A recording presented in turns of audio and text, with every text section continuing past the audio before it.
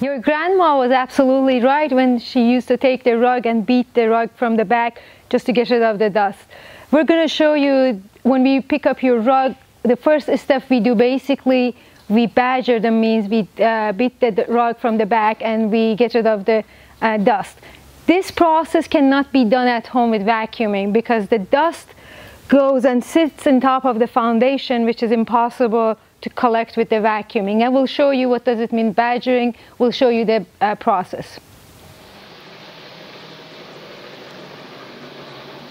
This rug has been badgered 3 times, and this is the amount of dirt we have collected from and I'm going to show you just only the corner of it, how much we collected. This is a very fine dust and dirt that vacuuming, the daily vacuuming, is not going to be able to collect it.